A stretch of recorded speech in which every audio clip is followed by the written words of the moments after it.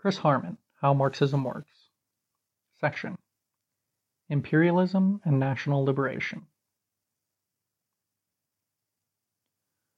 Throughout the history of capitalism, the employing class has always looked to an additional source of wealth: the seizure of wealth produced in other countries. The growth of the first forms of capitalism at the close of the Middle Ages was accompanied by the seizure by Western states of vast colonial empires, the empires of Spain and Portugal, of Holland and France, and of course of Britain. Wealth was pumped into the hands of the ruling classes of Western Europe, while whole societies in what has become known as the Third World, Africa, Asia, and South America, were destroyed. Thus, the discovery of America by Europeans in the 16th century produced a vast flow of gold into Europe. The other side of that coin was the destruction of whole societies and the enslavement of others. For example, in Haiti, where Columbus first established a settlement, the native Arawak Indians, perhaps 500,000 in all, were exterminated in just 2 generations. In Mexico, the Indian population was reduced from 20 million in 1520 to 2 million in 1607.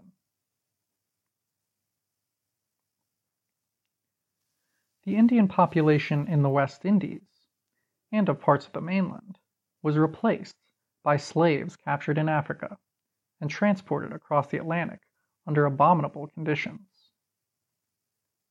An estimated 15 million slaves survived the Atlantic crossing, while about 9 million died in transit.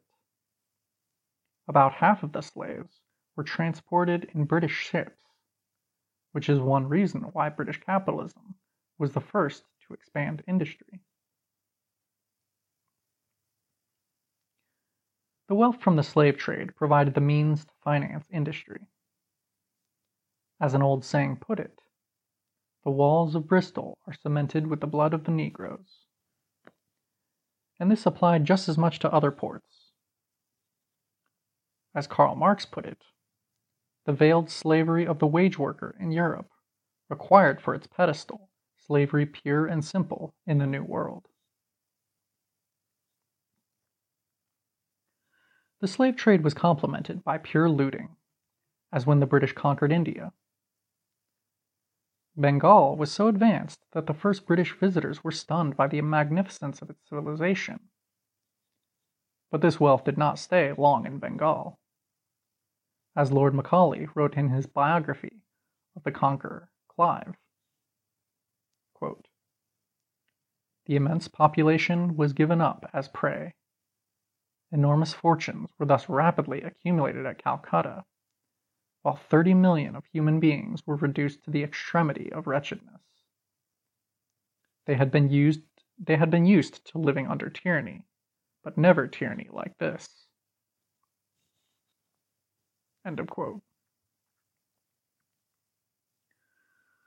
From that point onwards, Bengal became renowned not for its wealth, but for a grinding poverty that every few years saw millions starve to death in famines, a poverty that continues to this day. Meanwhile, in the 1760s, at a time when total capital investment in England was no more than £6 million to £7 million, the annual tribute to England from India was £2 million.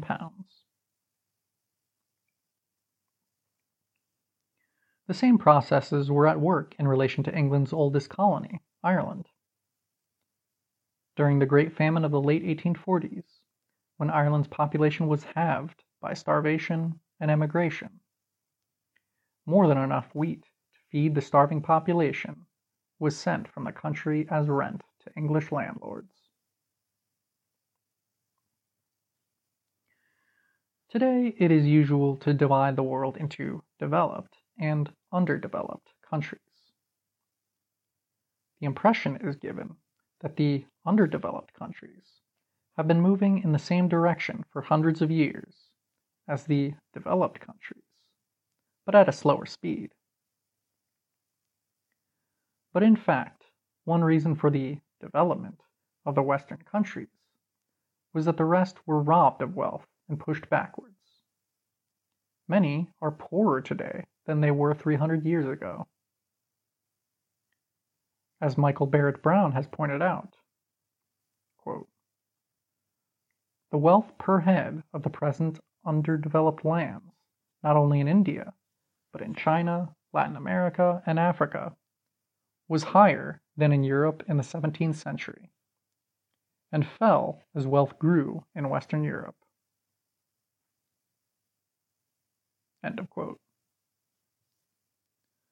The possession of an empire enabled Britain to develop as the world's first industrial power.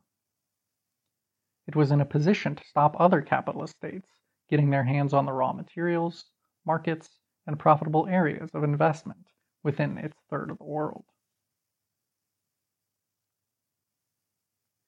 As new industrial powers such as Germany, Japan, and the United States grew up, they wanted these advantages for themselves. They built up rival empires or spheres of influence. Faced with economic crisis, each of the major capitalist powers tried to solve its problems by encroaching on the spheres of influence of its rivals. Imperialism led to World War. This in turn produced huge changes within the internal organization of capitalism. The tool for waging war, the state, became much more important. It worked ever more closely with the giant firms to reorganize industry for foreign competition and war. Capitalism became state monopoly capitalism. The development of imperialism meant that capitalists did not just exploit the working class of their own country. They also took physical control of other countries and exploited their populations. For the most oppressed classes in the colonial countries, this meant that they were exploited by foreign imperialists as well as by their own ruling class. They were doubly exploited. But sections of the ruling classes in the colonial countries also suffered. They saw many of their own opportunities to exploit the local population stolen from them by imperialism. In the same way, the middle classes in the colonies, who would have liked to see a rapid expansion of locally run industry, so as to provide them with good career opportunities, suffered as well. The last 60 years have seen all these various classes in colonial and ex-colonial countries rise up against the effects of imperialism. Movements have developed that have attempted to unite the whole population against foreign imperialist rule. Their demands have included expulsion of foreign imperialist troops, unification of the whole national territory under a single national government, as against its division between different imperialisms, the reestablishment of the original language in everyday life, as opposed to some language imposed by foreign rulers, the use of the wealth produced by the country to expand local industry to bring about development and modernization of the country.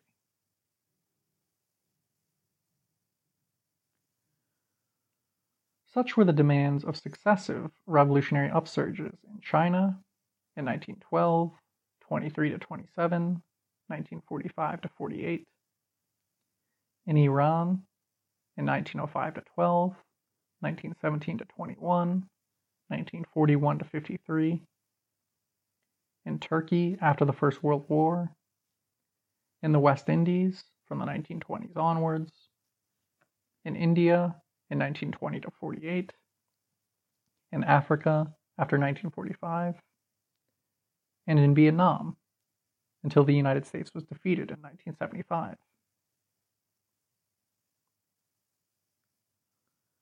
These movements were often led by sections of the local upper classes or middle classes, but they meant that the ruling classes of the advanced countries faced an additional opponent as well as their own working class. The national movement in the so-called Third World, challenged the imperialist capitalist states, at the same time as did their own working classes. For the working class movement in the advanced countries, this had great importance. It meant that in its fight against capitalism, it had an ally in the liberation movements of the Third World. So, for example, a shell worker in Britain had an ally in the liberation forces in South Africa who were fighting to take over the property which Shell owned there. If Shell can thwart the aims of the liberation movements in the Third World, then it will be more powerful when it comes to resisting the demands of workers in Britain. This is true, even if the liberation movement in the Third World country does not have a socialist leadership. Indeed, even if its leadership merely wants to replace foreign rule by the rule of a local capitalist or state capitalist class. The imperialist state which is trying to smash that liberation movement is the same imperialist state that is the greatest enemy of the Western worker. That is why Marx insisted that a nation that opposes others cannot itself be free. And why Lenin argued for an alliance between the workers of the advanced countries and the oppressed people of the Third World, even when these had a non-socialist leadership.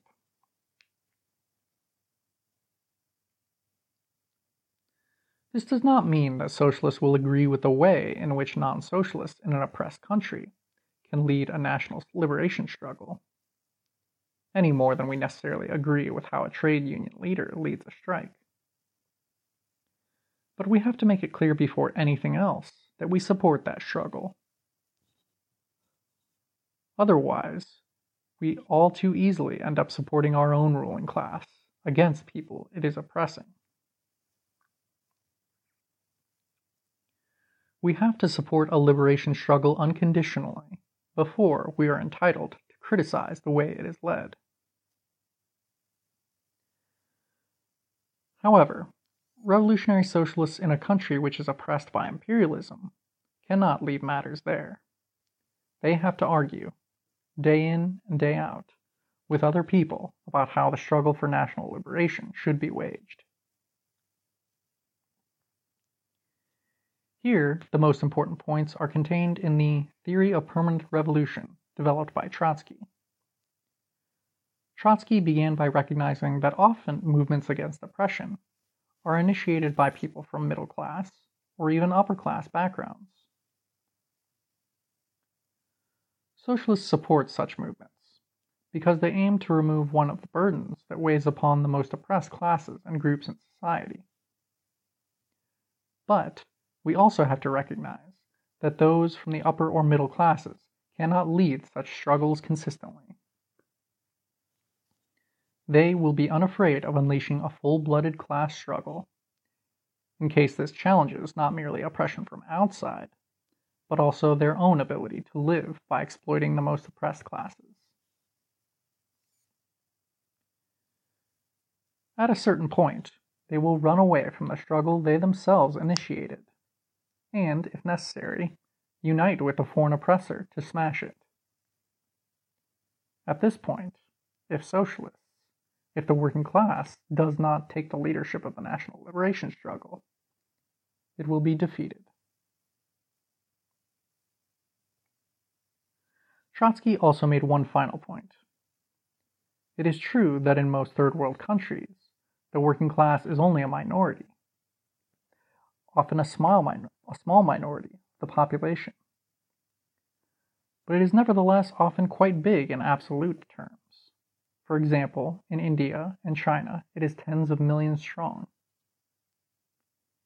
It often creates a huge proportion of the national wealth in relation to its size, and is concentrated in overwhelming numbers in the cities, which are key when it comes to ruling the country. So in a period of revolutionary turmoil, the working class can take leadership of all other oppressed classes and seize control of whole countries. The revolution can be permanent, beginning with demands for national liberation, and ending with socialist demands. But only if socialists in the oppressed country have, from the beginning, organized the workers on an independent class basis, supporting the general movement for national liberation, but always warning that its middle class or upper class leaders cannot be trusted. End of section.